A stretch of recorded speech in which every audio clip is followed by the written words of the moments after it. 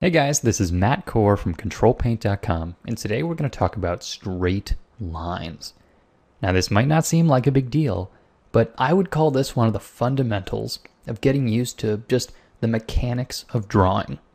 But as a quick reminder, if you look below the post, you'll find links for free brushes and worksheets, as well as in-depth premium series available in the Control Paint store.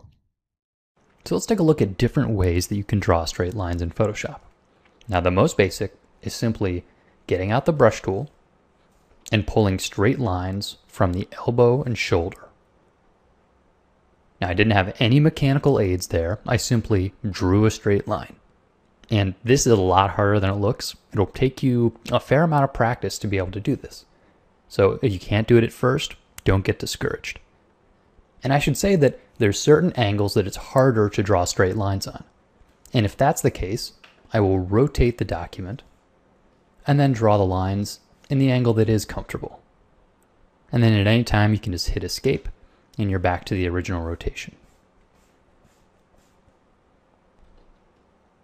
The next method, still using the brush tool, is to click and shift click. And what this does is it gives you sort of like a little temporary ruler, sort of like drawing by connecting the dots. And as you can see, it's very quick and easy to use, but it does have this fade on it. And sadly, if you're using a brush that has opacity control to it, you're not going to be able to turn this fade off.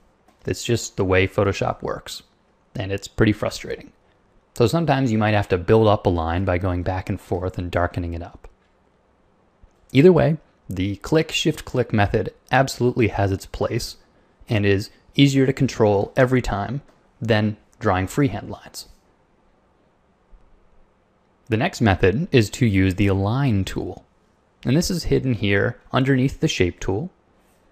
You can determine its weight, which is sort of the width of the line, and I'll say 2 pixels. And then there are 3 options over here. 2 of them are vector, but I'm just going to do the one that is only the fill. So this means it has nothing to do with vector. It's just going to draw me anti-aliased lines. So I click and drag, and as soon as I let go, I have a line.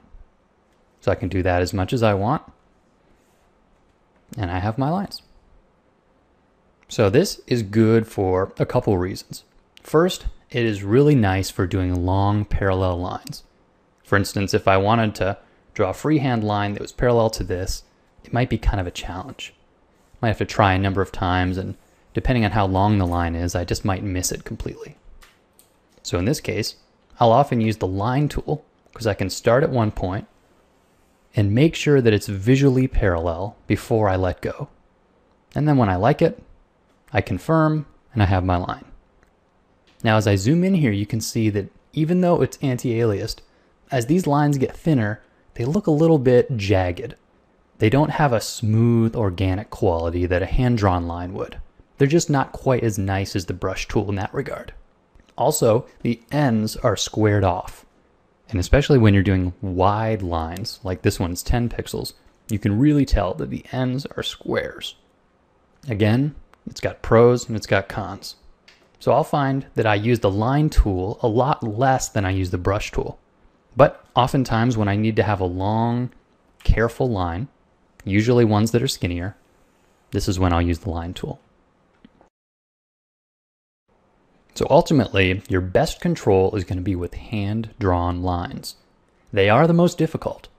So I'd suggest practicing just drawing lines. How long of a straight line can you make? Maybe what is the most comfortable angle for your shoulder to make straight lines at?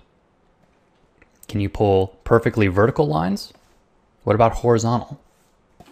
You'll find that some angles are just easier for you to do than others.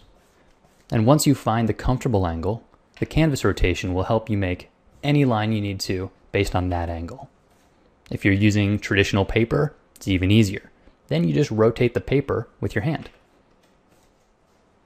Now, I'm not going to tell you that this is easy. In my opinion, it's easier to draw freehand on paper with a pen or pencil than it ever will be on a computer. There's always going to be a disconnect if you're using a tablet. But digital brings so much more to the table. As you've seen, there's undo and filters and all these other options that bring it above the level of traditional drawing. So in my opinion, even though it's harder to draw a straight line or to do freehand sketching right on your computer, it's worth figuring it out. Now, if you liked the video, make sure to click the like button at the bottom of the post. I'm counting on you guys to spread the word. Thanks for coming to Control Paint, guys.